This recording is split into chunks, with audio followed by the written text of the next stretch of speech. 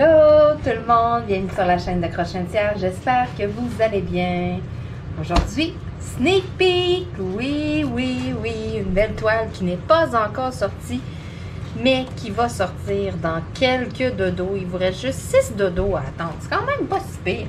Donc la toile que je vous présente aujourd'hui, la sortie publique est prévue pour le 3 mars. Donc c'est ça, moi je vous la présente en avant-première aujourd'hui. Et vous pourrez l'acheter, elle sera disponible dès le 3 mars 2023. Êtes-vous prêts? La voici, la voilà. Donc, ça s'intitule Carousel Dream. Et puis, l'artiste, c'est Andy Russell. Donc, c'est pas une si grande toile, c'est une 60 par 45, fait qu'un vrai beau format. Je rouvre ça, je vous présente ça. Donc, premièrement, Oraloa. Pour ceux qui n'ont jamais vu les produits, ceux qui ne connaissent pas les produits. Les boîtes sont scellées, donc vraiment, là, il y a un plastique partout, tout le tour. Donc, exemple que vous en achetez plusieurs et puis que vous ne les faites pas tout de suite. Moi, ce que je vous conseille, n'enlevez pas le cire, laissez-les sceller, n'enlevez pas ce papier-là. Vous n'êtes pas obligé de toutes les rouvrir, de toutes les regarder. Là, vous pouvez les garder dans leur emballage, dans le cire, ça va les préserver et puis vous allez pouvoir les conserver plus longtemps, les mettre en quelque part nécessairement, là, que la température est bien contrôlée, on s'entend. Hein, on ne met pas ça dehors dans son cabanon, on ne met pas ça dans un sous-sol. Donc c'est ça. Si la température est bien, est adéquate, bien, vous allez pouvoir conserver quand même longtemps. Êtes-vous prêts? Donc on a un deuxième emballage à l'intérieur et puis ma toile ici. Donc ce sont des diamants ronds.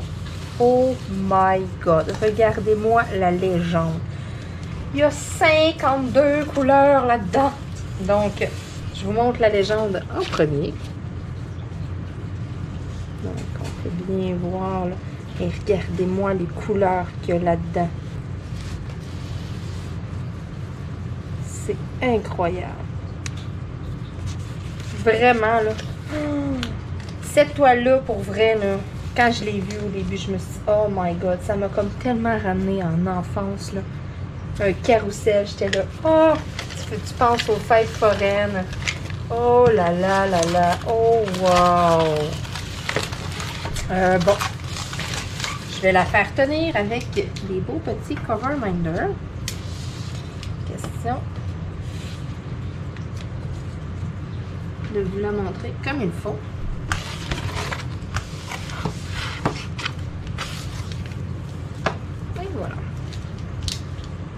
Merveilleux. Donc là, on a l'impression qu'il y a comme des vagues. C'est tout simplement la toile qui est roulée, qui était bien roulée. Moi, j'arrive, je la mets à plat. Donc, c'est impossible qu'il y ait des rivières. C'est pas des rivières, c'est juste comme des plis. C'est de l'air qu'il y a eu là. C'est tout simplement de la façon que c'est roulé. Là, on dirait qu'il y a comme des lignes comme ça là, à l'écran. Mais non, là, du tout. Il n'y a aucune vague, il n'y a rien du tout. Tout ce qu'il suffit de faire, là, dans le fond, c'est de la mettre à plat. Donc, moi, ce que je ferais, cette toile-là, je la virerais de l'autre côté. Je mettrais vraiment l'image, mettons, face à mon congélateur. Puis, je viendrais mettre une dizaine de cover minders, mettons, là, pendant 2-3 jours, question qu'elles viennent bien droites. Ou bien de mettre du poids dessus pendant une journée ou deux. Même là, 24 heures, ça va être assez. Fait que, on la vire comme vraiment à l'autre côté. Puis, je viendrai mettre des livres partout, là, mettre du poids pour qu'elle vienne bien droite. Ça, c'est tout simplement là, les plis là, quand elle a été roulée. Parce que, regardez, là, bon, j'ai mal fait ça, moi. Regardez ça, là. Il n'y a aucun pli là, dans ma colle. Là. Du tout. Là. Il n'y a aucune vague, il n'y a rien. Ma colle est impeccable. Là. Donc, souvent, c'est ça. C'est des plis qui se créent lorsque la toile est enroulée. Là. Je vais recoller ma pellicule grosso modo. Je vais tout replacer ça tantôt comme il faut après la vidéo. C'est pas grave que ma pellicule est fendue. Moi, je passe mon temps à mettre du washi tape à faire plein de sections là-dessus. Fait que... c'est ça. On n'y verra que du feu plus tard. Ensuite, qu'est-ce que je voulais vous mentionner aussi? La qualité de la toile. C'est une qualité vraiment là, supérieure à ce qu'on a l'habitude de voir, mettons, là, dans le... Comment je pourrais dire? Dans le beau bon pas cher. C'est vraiment une qualité au-dessus. Là. Ça explique aussi une partie du prix. Premièrement, les toiles d'Oraloa, oui, sont plus dispendieuses que les toiles qu'on va ramasser sur n'importe quel site. Le pourquoi, c'est que ce sont des toiles d'artistes avec des artistes rémunérés. Donc ça, c'est très important de le mentionner. Deuxième chose, la qualité des toiles aussi. La qualité vraiment, là, la qualité est supérieure. Là. La toile est plus épaisse. En arrière de la toile, tu as comme un petit velours. La toile est comme brodée tout le tour. Ça veut pas, là, c'est sûr. On a quand même un produit qui est très de qualité. La colle, c'est une colle qui est coulée. Donc, c'est pour ça que je vous disais, don't worry, hein, vous en faites pas par rapport aux rivières, aux bosses. Écoutez, c'est impossible dans une colle coulée qu'il y ait des rivières. Une rivière, dans le fond, c'est de l'air d'emprisonner entre la toile et puis la colle. C'est ça qui crée les rivières. Et puis, on retrouve ça lorsque on a le processus d'une colle qui est appliquée sous pression. Là, ça peut être probable des fois. Mais comme ça, c'est tout simplement là, des vagues qu'il y a dans la toile lorsqu'on la déroule. Donc, c'est normal. Je veux vraiment vous rassurer. Ne vous inquiétez pas. Ma toile est numéro 1. Hey, c'est tellement beau. Pour vrai, là, je regarde ça comme avec les petits chevaux. Là, je suis comme, wow. Au début, quand j'ai vu cette toile-là, j'étais comme, ah, tu sais, pas plus que ça. On dirait qu'elle m'a comme pas... sur le coup, j'ai comme pas flashé. Puis là, j'ai comme zoomé, mettons. J'ai vraiment, là, voir comme une image en gros. Puis là, j'ai comme zoomé. Puis là, je suis comme allée voir, là, tu sais, un paquet comme de subtilité, là. Puis j'ai trouvé ça tellement beau, là. J'essaie de vous la montrer d'un petit peu plus près ici, là. Essayez de pas trop la mettre en angle. Sérieux, là. Wow! Des belles zones aussi. De même couleur, c'est pas quelque chose qui va être trop confetti à faire. Vraiment, là, cette toile-là va être super belle, un coup terminé. C'est ça, c'est 60 par 45, fait que c'est pas une trop grosse toile non plus. Ce que j'aurais tendance à faire, moi, ça serait probablement là, que je commencerais là, par le côté, tu sais, comme par un côté, mettons. Au lieu de commencer, mettons, par le haut, puis pousser en haut. Vu que c'est fait sur le large, que c'est 60 de large, ben moi, je m'enlignerais comme pour commencer, mettons, là. Là, moi, je suis ici, là. Fait que ça, c'est comme face à moi. Mettons, ben, je viendrais commencer, là, ici. Je travaillerais vraiment comme de côté. Mettons, je ferais comme cette lisière-là en premier. Après ça, tu sais, c'est ça. Je m'en viendrais tranquillement, pas vite, vers moi. Puis, ce qui est fait, mais je le pousserais plus haut que moi. Pour être sûr de ne pas être à côté sur qu'est-ce qui est fait. Mettons, cette toile-là, dans ce format-là, là, ça serait comme ça que je procéderais, que je travaillerais pour la faire. On l'aurait eu de l'autre sens. Ben là, à ce moment-là, tu sais, même affaire. J'aurais vraiment, tu sais, je commence vraiment par le côté qui est comme le plus mince, le moins large, si on veut, dans le haut. Puis, ce qui est fait, je le pousse en haut de moi. Fait comme ça, ce qui n'est pas fait, je suis à côté dessus. Mais c'est pas grave, il y a une pellicule, c'est protégé. Tu sais, c'est pas fait. Donc, ça, c'est des petits trucs, des fois, là, qui peuvent être bien d'être mentionnés. Ensuite de ça, je vous montre ce que ça contient. Donc, on a le toolkit. On a les diamants ici. Et puis, Oraloa, il y a toujours un petit feuillet d'instructions en plusieurs langues. T'sais, on ne sait jamais. La personne, c'est-tu la première fois qu'elle fait un dépôt? C'est-tu la 100e fois? On ne le sait pas. Fait que tu as tout le temps, tu vas toujours avoir un toolkit, des outils pour le faire. Tu vas toujours avoir une instruction. Fait que, tu sais, même affaire, il y a quelqu'un que vous connaissez qui ne connaît pas le diamond painting, vous voulez l'initier, ben ça peut être quelque chose qui est génial à donner, un kit Oraloa, parce que pour vrai, le toolkit, qu'est-ce qu'il donne au départ à l'intérieur? C'est vraiment super. Souvent, on va retrouver le fameux petit stylet rose avec la barquette verte et une colle d'acide. Ça, c'est un toolkit qui est vraiment de base. Versus Oraloa, en premier, vous avez une pince, une vraie bonne pince, là. Vous l'entendez, là. Ça, c'est pas les pinces qui crochissent quand on les regarde, façon de parler, là. Ça, c'est des pinces raides, dures. C'est génial pour nettoyer vos crayons pour la cire, pour poser des diamants, pour... Écoutez, des pinces comme ça, j'en ai 3-4 qui traînent, je passe mon temps à m'en servir. Je les adore. Sincèrement, là, c'est vraiment là, dans les meilleures pinces. Ensuite de ça, ce qui est génial aussi, c'est que vous avez le crayon là, avec un embout de 3. OK, je voulais juste être sûre. Vous avez un embout de 3 et puis un embout de 10. Fait que pour des zones où est-ce que vous en avez plusieurs, mettons une grosse zone de même couleur, mais vous avez des placeurs multiples. Le petit crayon, ben, vous avez un embout confort. Quelqu'un qui n'a rien, là, qui commence de zéro, que c'est son premier kit, là, il va l'aimer, ce petit moumou-là, je peux te le jurer. Ensuite de ça, vous avez de la cire en quantité suffisante dans un petit pot fermé. Avec le petit pot, mais tu sais, vous avez des animaux de quoi, mais il n'y a pas de poils dans la cire, elle ne sèche pas, rien. Souvent, quelqu'un qui va commencer ça pour la première fois, il y a deux réactions possibles. Il sera plus capable de s'arrêter, il va en faire à côté, à côté, à côté, ou il va en faire un petit peu, mettre ça de côté, revenir là-dessus un peu plus tard et tout. Donc, à ce moment-là, c'est le fun que la cire, elle soit vraiment dans un petit pot. Vous allez pouvoir la conserver plus longtemps, elle ne séchera pas. Des fois, si elle sèche, là, puis vous voyez qu'elle fait comme des petits motons de quoi, c'est tout simplement parce qu'elle, c'est ça, elle est trop sec. Fait que des fois, là, des petites cires roses, là, elle est bleue, mais des fois, les cires roses, on va en frapper qui ne travailleront pas bien versus d'autres qui travaillent bien. C'est quoi la différence? Ben, c'est une que c'est une vieille cire, puis l'autre, non. Fait que si elle ne travaille pas bien, acharnez-vous pas avec ça. Prenez ça, mettez ça dans les poubelles et puis prenez-en une autre. Ensuite de ça, mais c'est pour ça que c'est super, là, c'est dans un petit pot fermé, fait qu'on est sûr qu'elle ne sèche pas. On a un plateau blanc. Le plateau blanc, il est une coche au-dessus du plateau vert, premièrement, parce qu'il est plus grand. Deuxièmement, parce qu'il y a un bec verseur. Fait que vous arrivez, vous voulez remettre vos perles dans vos sachets ou de quoi, ça va super bien. Puis, en plus, ils vous fournissent un washi tape. Le washi tape, il y a deux utilités. Vous pouvez vous en servir pour la bande qui dépasse tout le tour, parce que veut pas la colle, c'est pas pile poil sur la ligne. Il y a tout le temps une petite bande tout le tour qui dépasse.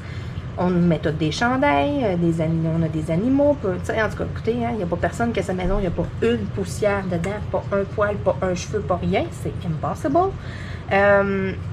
Veux pas, là, on a des chandails là, qui font des mousses. Là, c'est l'hiver, c'est le temps des petites laines puis tout. Fait que ton petit rebord de colle, il vient plein de petites cochonneries, de n'importe quoi dans le temps de le dire. Fait que ça, c'est génial. Tu peux te mettre un washi tape tout le tour. Puis, comme je vous disais tantôt, vous pouvez séparer votre toile en plein de carreaux. Question que vous voyez que ça avance, vous allez voir votre avancement, puis en plus de ça, ben, c'est comme un petit challenge. Faites un petit carreau. Mettons, vous dites à soir, je m'assieds, ok, je fais 2 carreaux. Tu sais, c'est ça. Moi, c'est niaiseux, mais pour moi, ça fonctionne. C'est vraiment comme un petit challenge de me faire des carreaux. Donc, c'est pour ça que je partage le truc. Je suis sûre et certaine qu'il y en a plein d'autres qui font la même chose que moi. Ensuite de ça, vient cette belle petite feuille-là, ici, qui est fournie avec les produits Oraloa. Donc, d'un côté, ici, on a l'image avec la grandeur. Le titre de la toile, l'artiste aussi. Cette feuille-là, c'est tout 100% autocollant en arrière, ok? Là, la pellicule jaune, ça colle tout. Fait que ça, ici, vous pouvez venir couper ça. Vous pouvez venir couper qu'est-ce que vous voulez.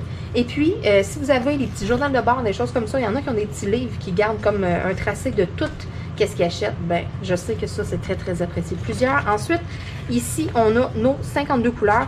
Toutes sur regardez, là, c'est tout pré-découpé. Donc ça, là, si vous avez une mallette, vous pouvez coller ça sur votre mallette, sur vos petits pots. Oraloa, ce sont des sachets qui sont refermables. Donc, vous pouvez aussi prendre l'étiquette puis aller directement la coller sur votre sachet.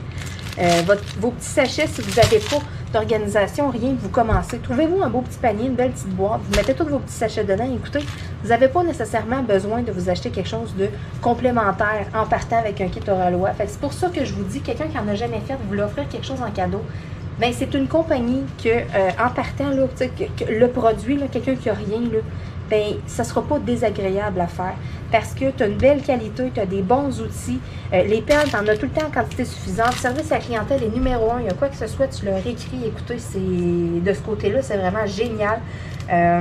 Pour vrai, là, j'ai que du positif à dire, que des plus, mettons. Donc, si des fois, vous l'offrez ça à quelqu'un en cadeau, un bouquet ou quelque chose comme ça, bien, il y a plein d'images aussi qui sont plus petites, pas nécessairement des grandes images. Là, 40-60 comme ça, pour quelqu'un qui commence, ça dépend. Est-ce que c'est quelqu'un qui n'a jamais vraiment fait de passe-temps, que ça va être comme une première, qui s'ennuie, qui n'a pas grand-chose à faire? À ce moment-là, allez-y avec une petite toile. Quelqu'un qui a déjà touché à du scrapbooking, qui fait de la peinture, qui fait un paquet d'affaires, qui fait déjà toutes sortes de choses de ses deux mains, façon de parler, de passe-temps. Ben à ce moment-là, une 40-60 comme ça, ça ne sera pas un trop grand projet pour commencer parce que la personne, elle va être habituée de faire des choses, elle va être habituée de mettre du temps. Elle sait que ça ne se fera pas en une veillée, façon de parler. Donc, ça ne sera pas quelque chose qui va y faire peur. Fait que ça, c'est des petits détails des fois.